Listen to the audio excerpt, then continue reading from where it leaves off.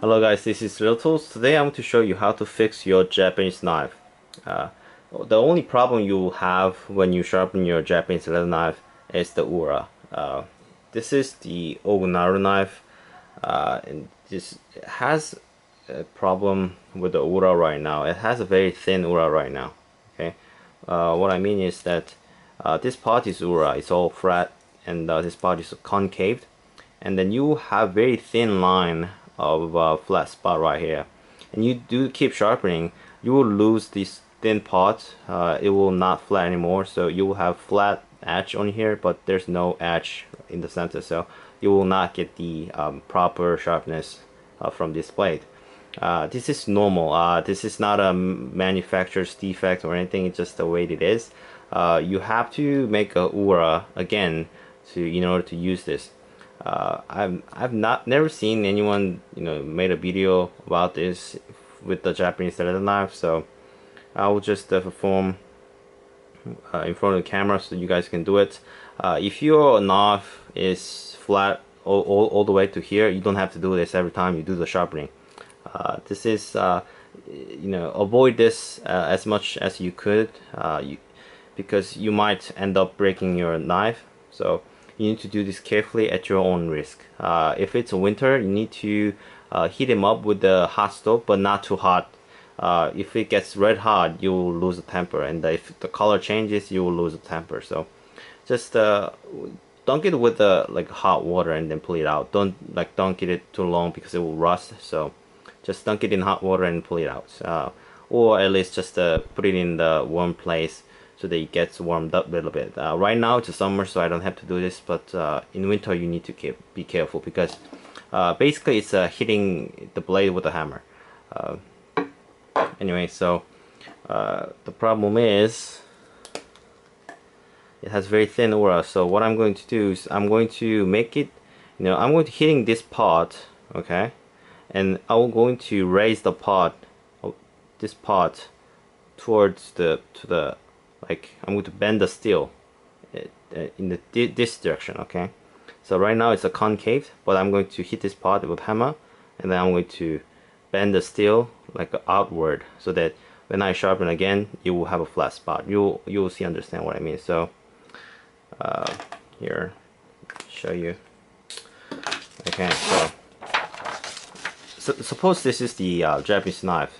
Okay, this line part is the black part, and this thin line is the lamination line. So this will be in the hard steel, like I suppose the super steel, white steel, or blue steel. In this case, this is blue steel number 2, and this part is soft steel. Okay, I'm hitting with if you divide this into 3 portions. Okay, let's say this is all equal points. I'm going to hit this part, okay, 1/3 of the edge. Okay, I'm going to hit this throughout the region right here. Okay, not to the end, but just around in the center, so that I get the decent amount of steel moving. Okay, you don't overdo it. You just tap it lightly. Okay, so right now it's a sharpen at the tip, but not the center. Okay, if I try to cut with the leather with the center, it's not that sharp, and you don't have much life left to it, because it has very thin spot at the edge. I showed you on the camera. Okay, so I'm going to fix that. So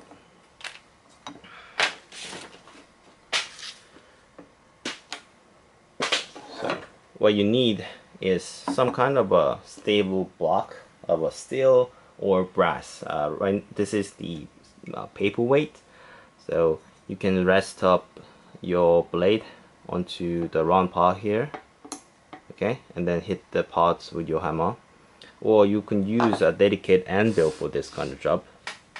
Actually, a good friend of mine helped me to make this anvil. This is a railroad track, and this part here, it's a flat here, beveled, and then the end part here is all rounded up, so they can use for this kind of job especially. So This one is pretty heavy. It's a pretty big one. I think it's I'm not sure how the kilometers is. I think it's around the 14 kilometers.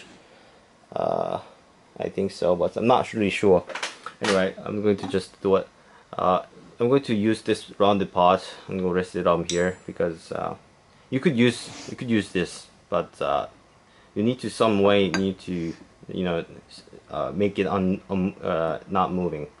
If you just without use this, as I hit it, this block will move around. So I will just use this. Okay.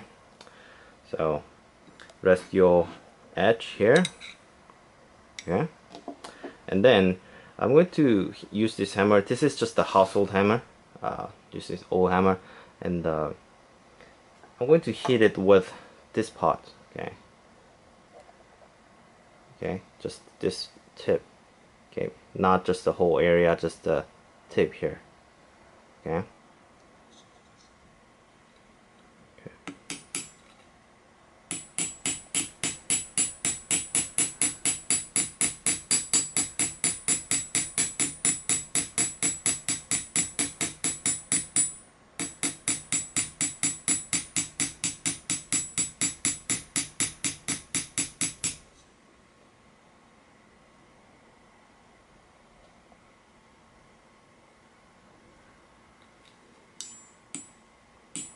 I'm just checking the back.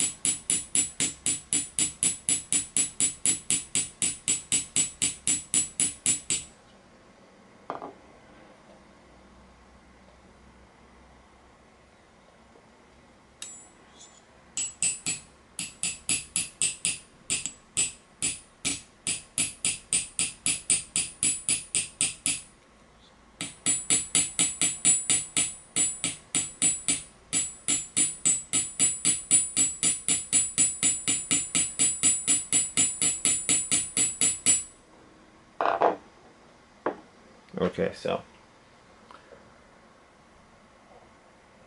here is the results on front.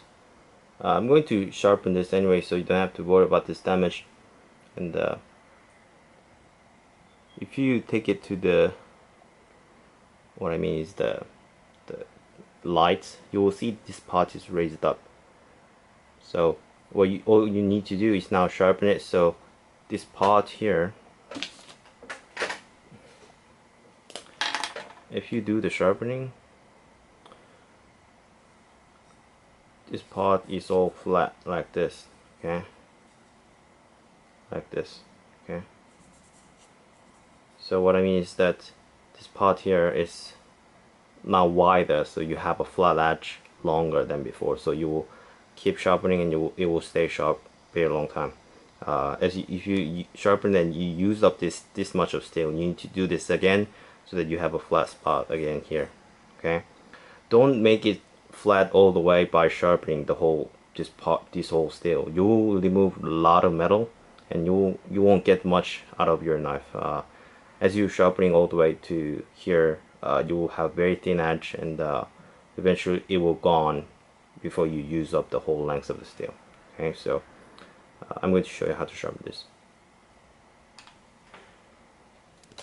So this is the sharpening stone. This is Sun Tiger brand 220 grit water stones. I'm going to use King 1000, King 6000. If you have a ceramic stones or diamond stones, you can also use them. But I'm going to just demonstrate them on just the water stone because that's the most likely stones you already have. So here it is. So this is the knife edge that looks like this. Okay. You start with you need to have a flat stone. If you already use the stone, if it's not flat, do it with you will search my video how to flatten the sharpening stone. You will see the video. If you have a dedicated flattener, stone flattener, that's fine. So how you do it is you start with the back you place your knife like this, and then you apply pressure. This one is pretty narrow blade, so you might just apply 1 or 2 fingers like this, but I will place my 2 fingers and here like this.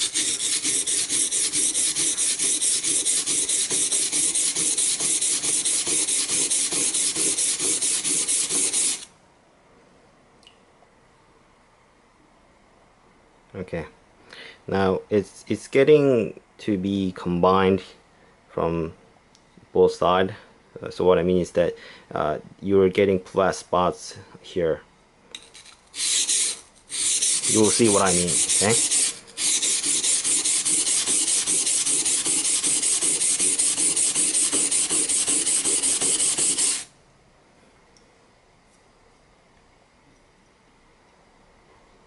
Okay.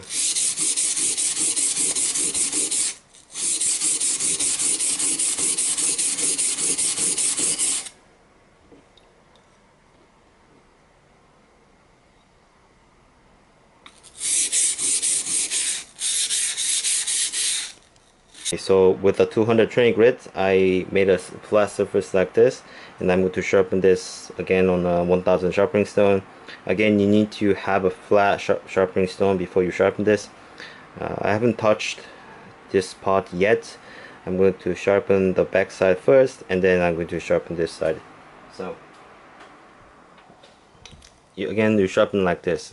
Place your knife like this, and then you place your 2 fingers, or even sharpen with a thumb like this. Okay. Some guy asked me whether you go full stroke or just a short stroke. It's just your style. I like to use all kinds of stuff. If I feel like use a short stroke, I use a short stroke, and if you want to, if I feel like want to use a long stroke, I use long stroke. Even you can go like this also. It's just it's your choice. Okay, so I'm going to go like this.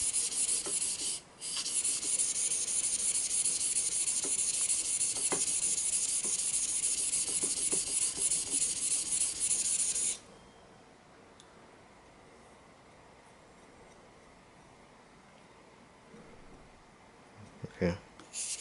Keep sharpening. Okay, so with the 1000 stone, now flat side is done. Now it's even surface. Now I'm going to sharpen this part now. But here I use this part, and then now this part is not flat anymore. This part is flat. So I'm going to use this part only to sharpen this bevel. Now after a certain time, after you sharpening, even though this is pre-soaked for about 30 to 1 hour, the stone is kind of dried, so dunk it in water again. Okay, so just put it out, and you will have now a moist surface of a stone now.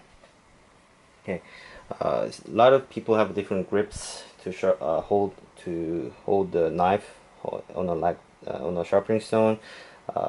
Japanese knife have a very weak neck. Okay, this neck is it's a steel. It's a steel, but if you bend it, if you push downward too much, the neck will bend. Okay, so if you press down too hard, neck will bend this way, so you will have a bended knife. So don't apply too much pressure on your neck of your Japanese leather knife. It's not about the pressure, but it's just about good amount of pressure in your sharpening skills.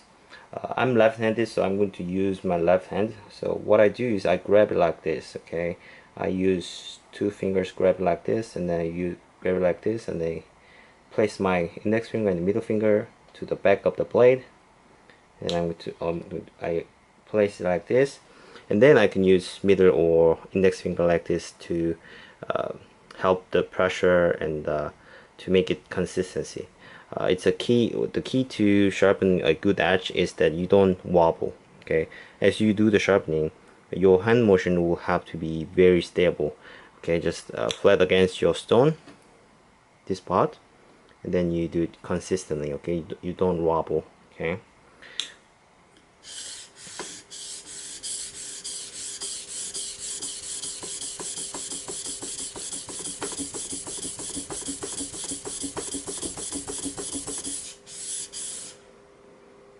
Okay, you see even ground like this. Soapstone gets much scratches, and I'll show you the result. You keep doing this. Okay. Okay, so this is 1000 grit stone result. Okay, even surface on both sides. Okay, now I'm going to sharpen this on 6000 grit stone. You don't have to do this if you have a new one. Mine is broken, so I just stick to 1000 grit stone. Just use this kind of motion to make it slurry, and then it will just stick to the 1000 grit stone. For 6000 grit, this is not a must, but it's really good if you have. This is Nagra stone, and you will make a slurry, and this is also called cleaning stones. But what it does is that it also cleans, and then it will make a smoother surface, and then it will make a mud, a very fine mud. It's mud from the 6000 grit stone, and then it will make it, it's finer. It will do the refining the edge much better if you have this. So with a little bit of water. Okay, you start with the back also again with the same method. Now it's a little bit different is here. 6000 grit with the high grit stones, no matter how good the stones are, you'll have this kind of effect. This still gunking up on a sharpening stone like this. Okay, it doesn't get removed easily. What the Nagra stone does, it removes this gunk of steel very quickly. Okay, so the stone gets clogged with the metal steel from sharpening, but now after cleaning it will get clogged again, but you will have decent, I mean better cutting ability with the cleaning. Okay, I'm getting pretty good results. This knob is very easy to sharpen, by the way. It's not stubborn. You know, stainless steel does this a lot. Chrome gets, you know, chrome clogs the stone very easily. Okay, so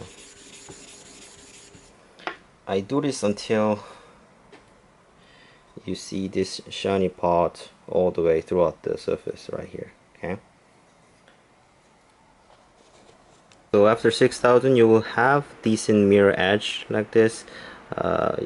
For leather knife, 6000 grit is good enough. You can go even higher, but you can stop at 6000 and then you can use strop. After using strop, it will get really nice polished, and then it will have razor sharp edge. I will show you how it's done. Okay, so final sharpening. This is stropping. After going with the 6000, you need to strop the edge to make it highly polished and to make it extra sharp. Now I'm going to make a dedicated video about the sharpening, I mean the polish strop and the sharpening compound. Right now, just to let you guys just to briefly show you, this is the wood and this is a piece of leather glued on both sides. Now the rough side should be facing to you, so that the fuzzy side will get the compound in like this. This is rough, this is fine. Even though this is rough, this is finer than 6000 grit. This is extra fine, so this is around, I'm not sure, it's 12,000 grit, and this is around 8,000 grit. So if your edge gets dull, don't try to go over on the stones. Stones take material too much too quickly. Just a stropping will make the edge extra sharp just very quickly. If it's not that sharp, even after stropping, then you can go on a sharpening stone. Okay, so here is flat side first, and then the bevel. Yeah, I will just show you in a side view. Okay, now you do the stropping, put it against your flat spot like this. Okay, don't dig in. Okay, just a flat spot like this, and you pull. You never push. Okay, you never do this or when you place like this. Okay, just pull. Okay, just a pull. Just a pull. Okay, you always pull with your strop. Because if you push, you will cut into the strop and you will ruin the strop, and the edge won't be that sharp. Okay, you keep doing this. Okay, I'm applying pressure like this with like this finger like this. Okay, just flat. This. Okay, it's very shiny now. Okay, now and then you do the bevel. Now this is very important. I have heard this guy ruin the edge by tilting it too much. Okay, when you do the strop, do it lower than the bevel, because this will round up the edge, because it has some of the cushioning effect. So what I mean is that here's the bevel, right? So you need to be parallel to the bevel, or you need to be a little bit lower than the bevel, so that when you pull, this is right now it's a thin, so it's not that much of a cushion. But if it's a thick leather, if you do it exactly the same angle like this, it will actually dull just a little bit. So you need to pay attention, and you just need lower, even lower than the bevel right now, and then you pull. Okay, so it will save the edge. If you raise up too high, like higher than the bevel like this, what I mean is that here, and if you raise up too high, you are doing the edge. Okay, so it's not sharp. It will still cut the leather, but it's not sharp. So all the work you've done with the stone is gone now. Okay, you never raise your angle up. You're scraping the leather. You're doing your leather. Okay, the compound is pretty rough on the steel, so if you raise up too high, you're actually doing the edge. Okay, so either you go flat against the bevel or even lower. Okay, I go with just a flat. Okay, just a parallel. Okay, in case this is very thin leather. So do it like this. Always pull.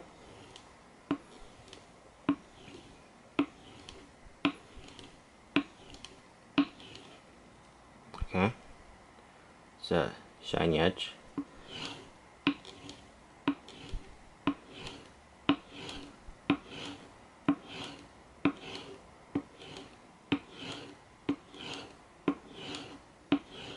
Okay, and then you do it flat, pull again. Okay, now you go to fine side. Now you just do the same thing with the flat side first. You pull. Okay, pull, pull, pull, like this. Don't give too much of a pressure, just a good amount of pressure, and pull. Okay. Okay. And then do the same thing again with the bevel. Go with the angle. You don't have to raise your strop like this. I just raise it up to show you guys up close. Just flat against your table, and do it like this. Okay.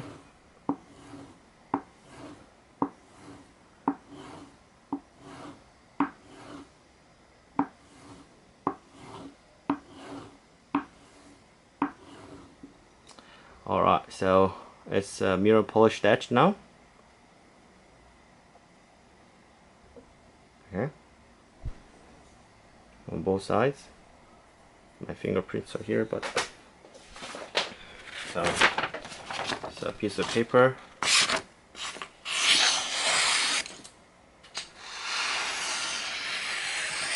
It's sharp. Okay.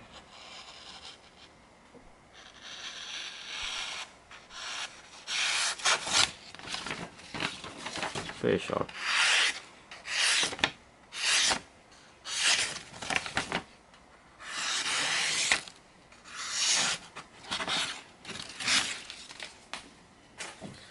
Let me go get some piece of cutting board.